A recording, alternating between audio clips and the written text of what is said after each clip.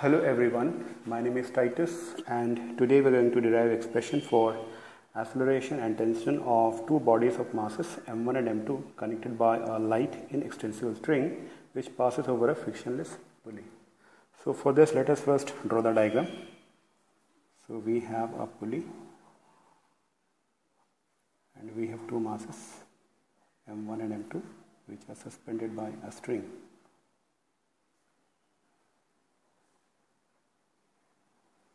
Let us say this is mass, this is m1 and this is m2. For this let us assume that m2 is greater than m1. So as a result, this is the direction of motion of the body, that is m2 will be moving downward and m1 will be moving upward. So let us consider the cases. So m2 mass, so due to which the weight m2g will act downward, and here also m1g will act downward. As a result, tension will be created here and here. Since they are both connected by the same string, so tension will be same for both the masses m1 and m2.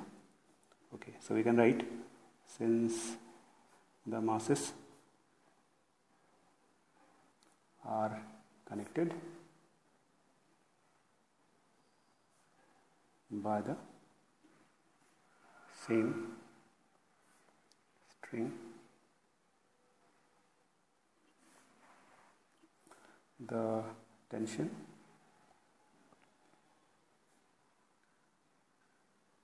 experienced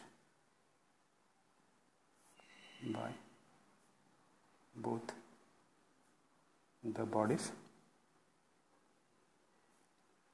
will be same, and they will also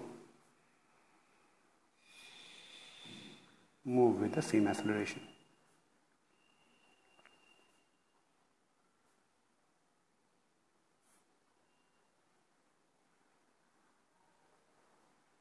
So now let us first draw a free body diagram for mass m2 with the different forces acting on it. So let us say we have the mass m2, this is the tension acting upward, and m2g acting downward. Since we have already told here that it is moving like this, that is m2g is moving downward, so we can write m2g is greater than t, or m2g minus t will be equal to third force, that is m2 into a, where m2a is the inertial force which is the resultant of the difference of the two forces m2g and t. Let us call this to be equation 1. Now for mass m1,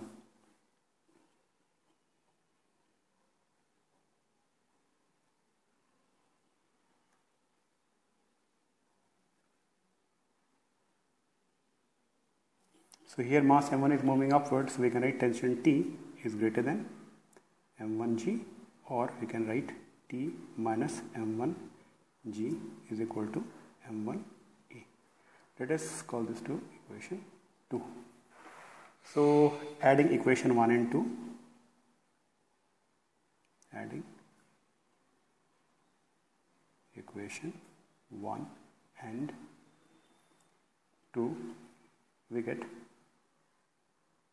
m2g minus t is equal to m2a, and t minus m1g is equal to m1a.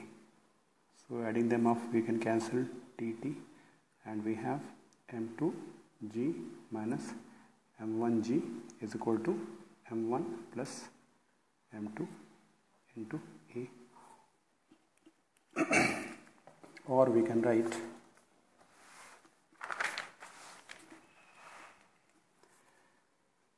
m2 minus m1 into g is equal to m1 plus m2 into a, or a is equal to m2 minus m1 into G divided by m1 plus m2. So this is the expression for acceleration. Now we can find out the expression for tension. So if you come to equation number 1, m2g minus t is equal to m2a, m2g minus t is equal to m2a.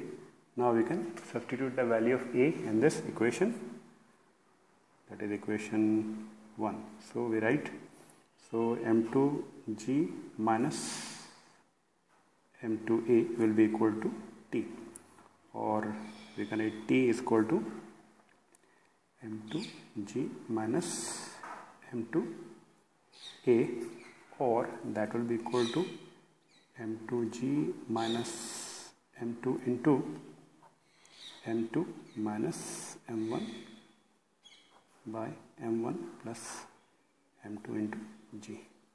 We can take out g common and we can write m2 into m1 plus m2 minus m2 into m2 minus m1 whole divided by m1 plus m2, which is the LCM. Simplifying further, we can write g into m2 m1 plus m2 square minus m2 square plus m1 m2 divided by m1 plus m2. We can cancel out m2 square, so it comes to m2 into m1 plus m1 into m2. We can write g into 2 m1 m2 divided by m1 plus m2, or we can write t is equal to 2 m1 m2 by m1 plus m2 into g. So this is the expression for the tension and the acceleration.